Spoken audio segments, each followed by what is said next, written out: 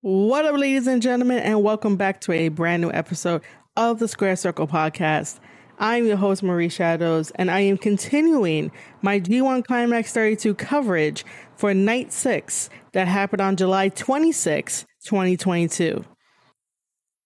As always, if you enjoy this review episode, please make sure to like, comment, and share with others. Sharing is caring, and definitely let the world know that I cover professional wrestling. I cover New Japan Pro Wrestling, and I just love talking about wrestling. So let a friend know, let them know that they could sign up for free at marieshadows.substack.com, where you could definitely get all of your wrestling needs and fixes directly to your inbox every single day at 10 a.m. If you would like to become a paid Patreon of my Substack newsletter, which is called Square Circle Info, all you have to do is head over to marieshadows.substack.com/G132, because I'm still running my sale for the G1 from the start of it, which was July 16th, all the way to the end, which is going to be August 18th-ish. Because of finals, you have enough time to become a paid subscriber to unlock all the goodies that I offer behind a paywall, because covering professional wrestling is not cheap and it's a lot of work and time and effort. And I give you guys original content with original thoughts, original writings, everything original, nothing copy and paste, and try to bring you the best of the best that I can do by myself. So you can always sign up for free, and then you could always upgrade to a paid subscription. Upgrading to a paid subscription helps out the brand, helps me out, helps me to do more things that I want to do with the shows and traveling and giving you guys vlogs and having you on this journey with me in my wrestling career. Again, signing up is free. marieshadows.substack.com is where you'll be able to hear this podcast episode, plus more podcast episodes, plus my wrestler interviews with New Japan Pro wrestlers Clark Connors and Aaron Henare of the United Empire. So if that sounds like fun or interesting to you, head over to marieshadows.substack.com, sign up for free. Definitely watch the previews that is given to you for those interviews. If you feel like my work deserves a little bit more extra, a little bit more love, by all means become a paid subscriber. I'm always giving out discounts, so take advantage of it while you can. This episode is dedicated to going over the G1 Climax 32, so let's jump right into it.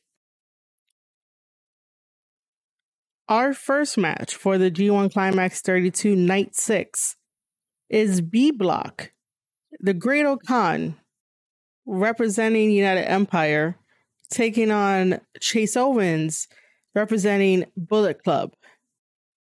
We really need to talk about this match, because I just don't understand New Japan's consistency sometimes, especially when it comes to story.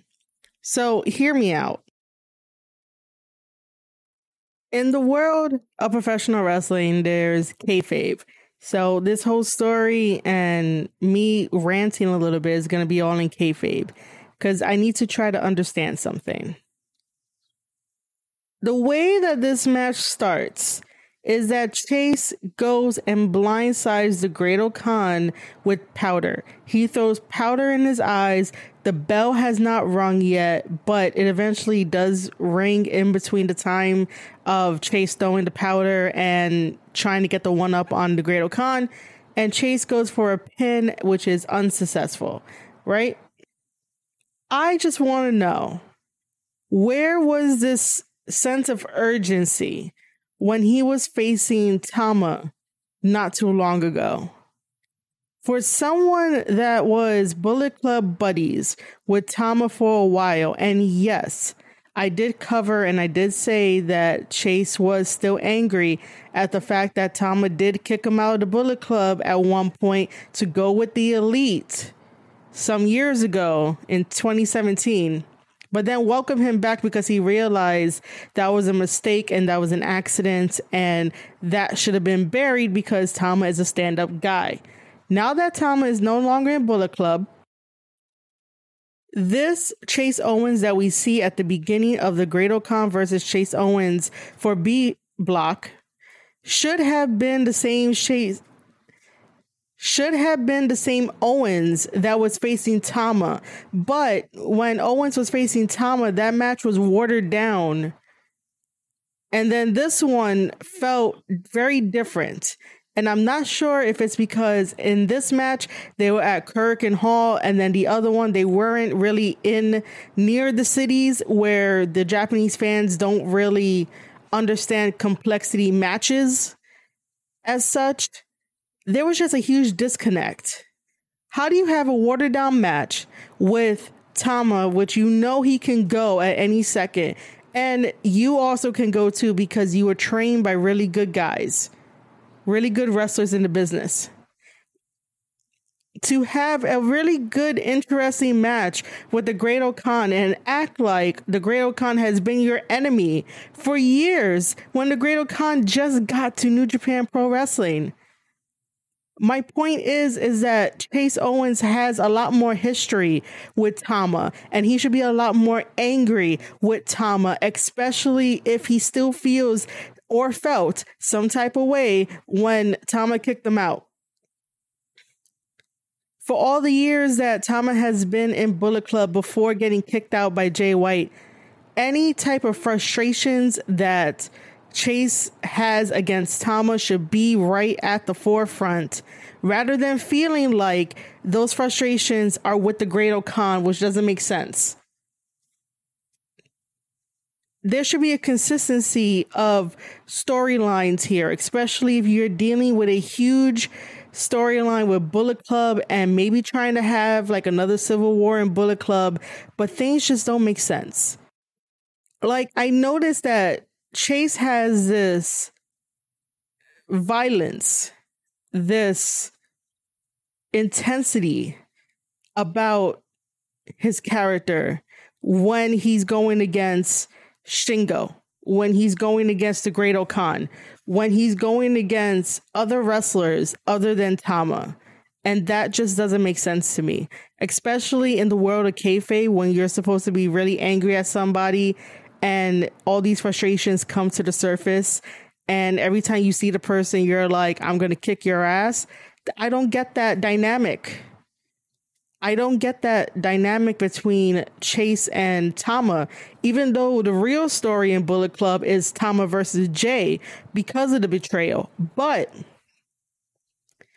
this is where you could get a little creative with the other members of Bullet Club, because now there are sub stories that other people could be like, yeah, I was frustrated with Tama when this happened, when he stopped me from doing this, when I couldn't do that, when Tama wasn't on my side for this, or anything like that. You have sub stories to play with. This is why the Bullet Club story is so important and so big. But New Japan is keeping it very, very simple, keeping it very under wraps, what it feels like, because they haven't really been focusing on it. And the G1 is where this should be focused on. Night 6, I'm going to jump a little bit, but Night 6 had David Finlay versus Juice Robinson, and that was the match of the night. Their story is what Bullet Club story should be, which I'll get to a little bit later on in this podcast episode. But going back to the Great Khan and Chase Owens, I don't understand why Chase is so aggressively attacking the Great Khan, as if they've been feuding for years, even though the Great Khan is extremely new to New Japan and the New Japan crowd. That's the only thing that I don't understand in this whole dynamic. You have a world-class athlete like Tama, and you have a watered-down match with him, but then when it comes to the Great Khan, you have something that's really nice to watch, really nice to break down, really nice to dissect, and try to have the fans understand the differences between the Great Khan and Chase Owens, and what they do on a psychological level, what they do on a physical level, and just have fun breaking it down. So as I mentioned, Chase throws the powder in the Great Khan's face, tries to go for that pin, but the Great Khan kicks out. We get a back rake from Chase to the Great Khan, and Chase does a Northern Light suplex He does not normally do this. Again, I don't know why he did not pull out these moves when he was fighting Tama. The Great Okan kicks out of a attempted pin. We get a neck breaker to the Great Okan by Chase. Chase goes for a quick cover. The Great Okan kicks out. At this point, Chase really wants this match to be over so he could get 2 points and not have to worry about anything else and embarrass the Great Okan, because in their feud of wins and losses, Chase is ahead of the Great Okan. We get some closed fists, but the referee tells him to open it up. Chase Owens starts working on the Great Okan's ankle. The Great Okan manages to do a snap suplex to Chase, followed by some Mongolian chops and a baseball dropkick to Chase in the Tree of Woe. The Great Okan is definitely a fighter. We get a slingshot double knees to the Great Okan by Chase, some lariats, goes for a cover, Okan kicks out. Okan then avoids the baseball dropkick to the outside and decides to smash Chase's face into the apron multiple times and does like a slam dunk choke slam to Chase. Rolls Chase back into the ring, goes for a cover, Chase kicks out. We get a roll up with Chase trying to use his feet on the ropes, but that does not work. Chase Owens has now been using a sunset flip into the corner pad, which is nice to see. It's something different in his arsenal. The Great Okan blocks the C-trigger with the claw. Chase gets a hold of it, but the Great Okan is very quick to do a backbreaker with the claw. TTD on Chase by the Great Okan. TTD is a Master Wato move. Chase Owens gets a little bit dangerous here by snapping the Great Okan's neck over the rope by pulling down his arms. We get a C-trigger, a package power driver to the Great Okan, and Chase goes for the pin. 1, 2, 3, and Chase Owens picks up 2 points for the G1 Climax 32 and gains another victory over the Great Okan. So this was a very fun match, a very interesting match, and a dynamic between Chase Owens and the Great Okan. Again, I don't understand why this type of aggressiveness is not used towards Tama, since in kayfabe, Chase still did not like the fact that he got kicked out of Bullet Club that one time, but then brought back.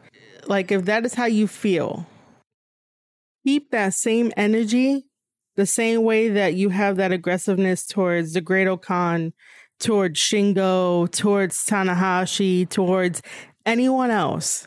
Keep that same energy with Tama, because there is a beautiful story there to tell, and people will be wanting to know more about it. People will be asking questions. People will be watching that story unfold.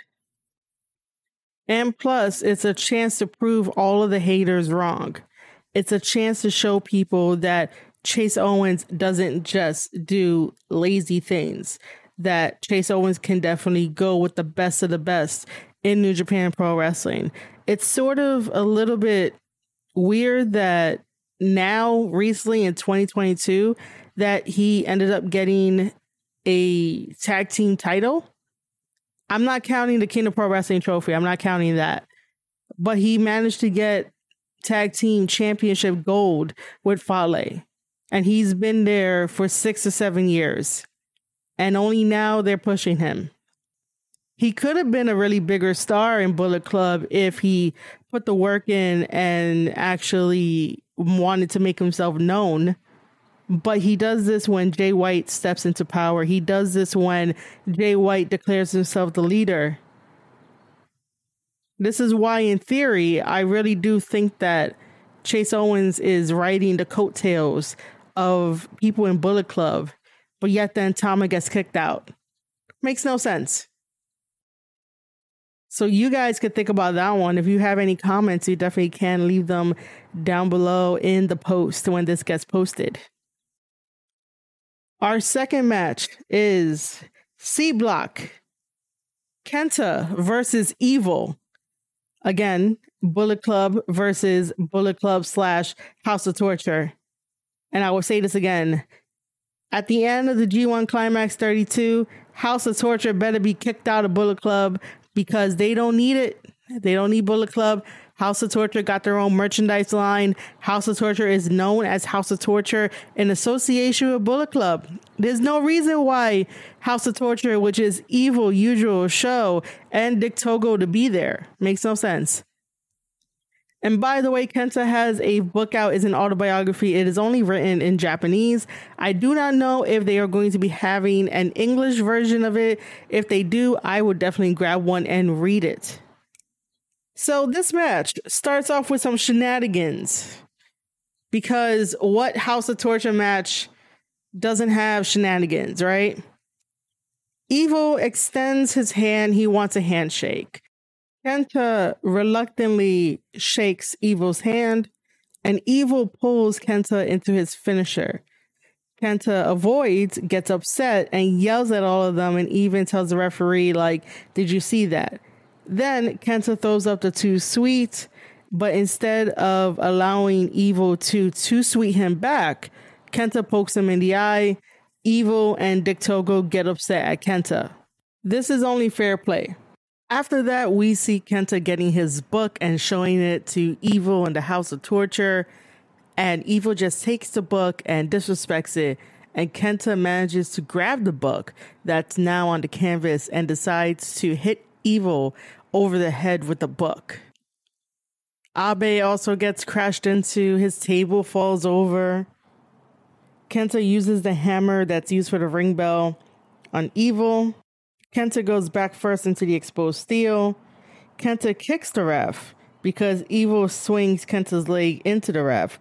And then we have a double team magic killer from Dick Togo and Evil onto Kenta. Evil thinks that he's going to pick up the victory over Kenta right here, but that's not the case. We get another ref bump in this match, and then a DDT to Evil. We get a collision, a roll up, but Evil kicks out. We get an inside cradle, Evil kicks out. Kenta then applies game over. However, lights go out. When the lights go back on, we can see Evil choking out Kenta with a t-shirt. Kenta and Evil then start fighting with chairs, as if like they're baseball bats. Because if you followed Evil's career for a long time, you know that he's a baseball fan. However, things don't go as planned. So after the chair fighting, Kenta finds himself on the outside, and so does Evil. The referee begins to count, and Dick Togo holds Kenta's leg. So that way, Evil can get victory via countout, which is so anticlimactic in this G1 tournament. So Evil gets his next 2 points via countout. Our next match is A Block. Tom Lawlor versus Lance Archer. This was a pretty good match between the two. Tom Lawlor is definitely finding a very good footing in New Japan, and he's definitely holding his own against certain wrestlers.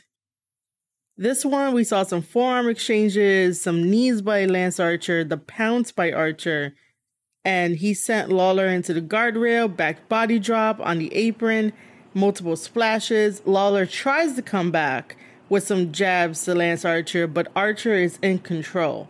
The size difference, the speed, the power is different. Tom Lawlor will have to change up his mindset on how to approach taking on Lance Archer. We get a release overhead suplex to Tom Lawlor. A drop kick to the knee is what sends this into a little bit of Tom Lawlor having an advantage.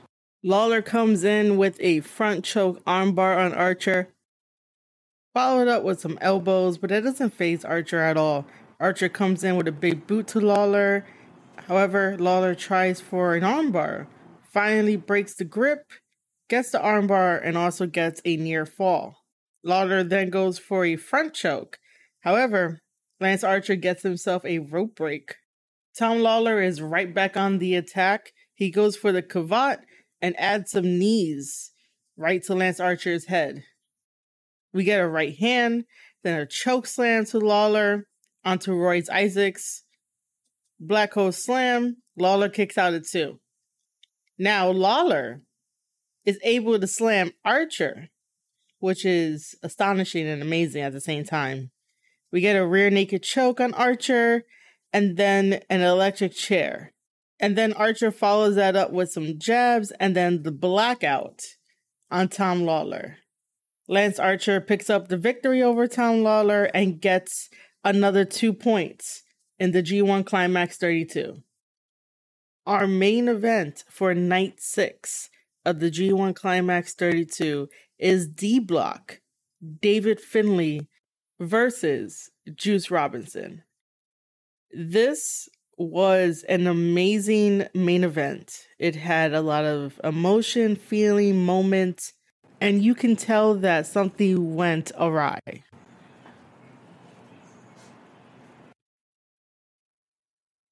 Back on April 16th, 2022, we had Windy City Riot in Chicago.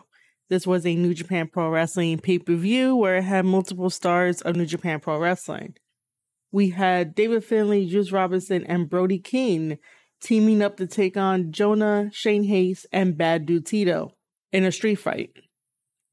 Leading up to this, Juice Robinson will do an interview, and he mentioned how he is completely burnt out. He doesn't want to do wrestling anymore. He's going to be stepping away from New Japan Pro Wrestling and to focus on other things. Everyone in the wrestling community, including myself, bought into this. We understood it and we wished him the best.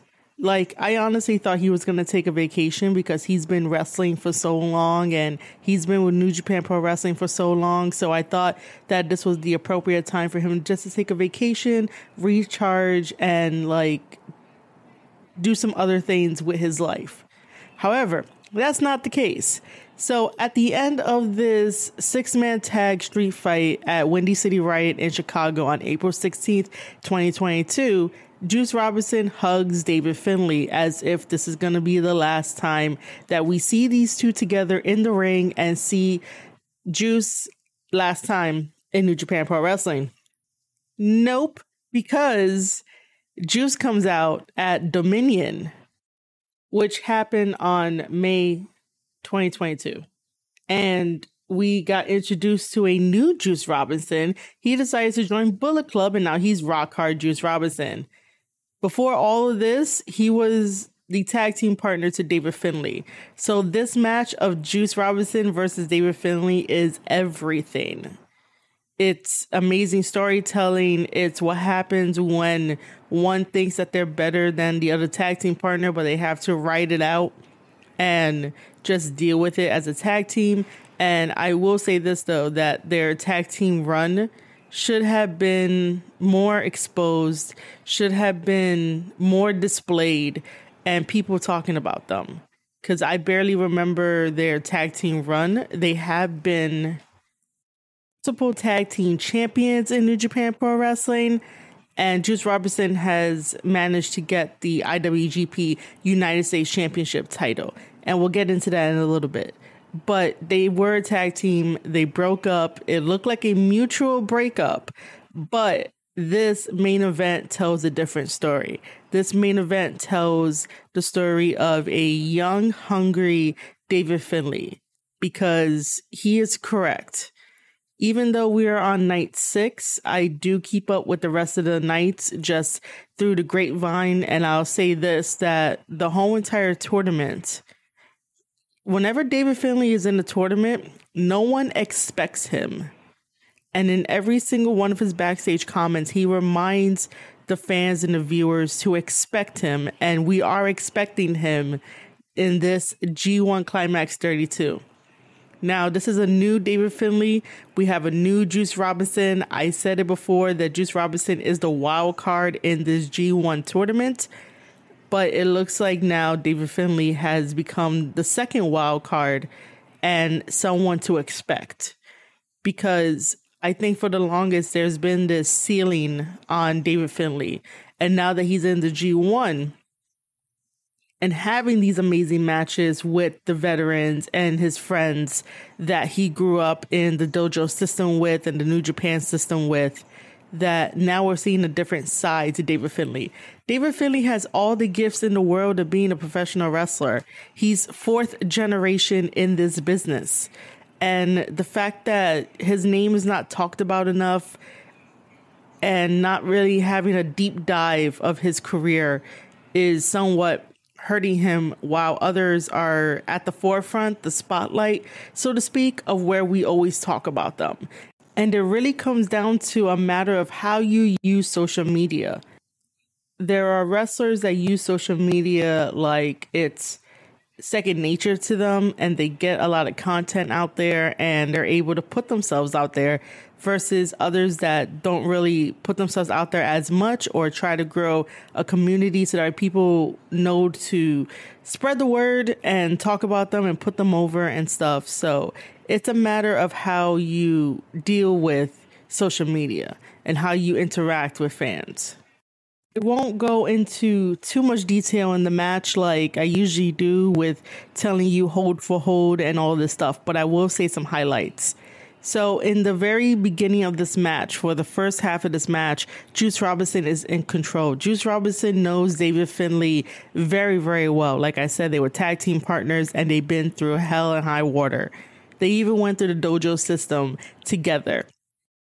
It is well documented that David Finlay has had 2 shoulder surgeries, and one of his shoulders, his left shoulder, I believe, is never really going to fully recover to the standards of a normal shoulder when you're not a wrestler. So Juice Robinson knows about this. Everyone knows about this. Juice Robinson takes advantage of that left shoulder, trying to re-damage it, trying to have David Finlay out of the G1 indefinitely and go back to getting another surgery. Juice Robinson works on David Finlay's arm for a good while, and David Finlay has this never give up attitude, this tough attitude, and he toughs it out, and he does find some openings and advantages towards Juice Robinson. The moment that he does, he takes advantage of Juice Robinson's hand that has been previously broken and is currently taped up. And then David Finlay attacks Juice Robinson's hand viciously and makes sure that Juice Robinson knows exactly the same pain that David Finlay is feeling. So back and forth, they are definitely hurting each other's limbs.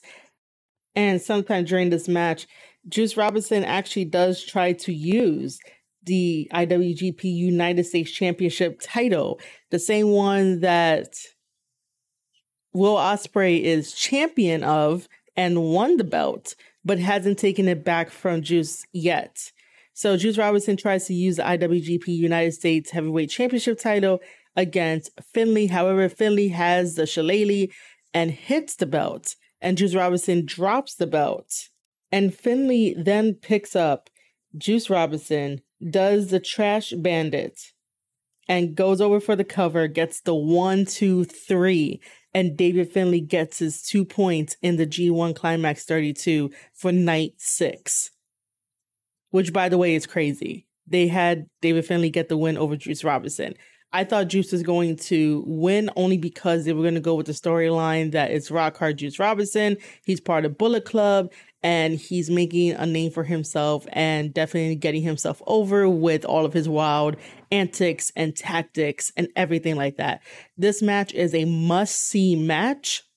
And if you want to watch it, I usually do watch-alongs on twitch.tv/Marie_Shadows. So if you ever want to, the invite is there. This match was damn good for night 6. All right, ladies and gentlemen, I hope you enjoyed this review of night 6 of the G1 Climax 32. I know that I am very, very, very, very far behind. We're almost at the end of the G1, but don't worry. I promised myself that this mini project will be finished and it will be done. And I'm going to get back on the grind to take more notes, give you more podcast episodes, and all the podcast episodes going forward will be free to listen. If you feel like I do a wonderful job with analysis and bringing you stories and breaking everything down, and just admire the hard work that I do behind the scenes, because I do not have a team. I do not have any wrestling news sites backing me up with my passion for doing this for you guys and my loyal readers and listeners. You guys are my everything.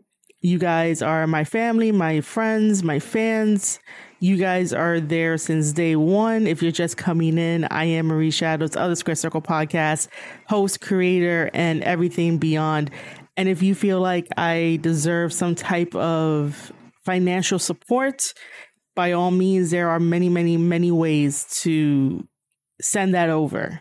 You could do donations through twitch.tv/Marie_Shadows whenever I am live. I am a Twitch affiliate.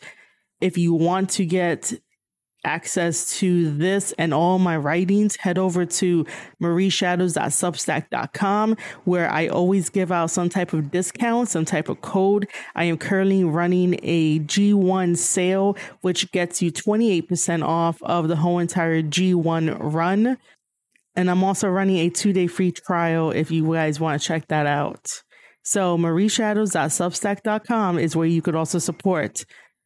Make sure to follow me on Twitter at Marie_Shadows to get updates about when I'm going to go live on Twitch, new reads, new listens, new everything.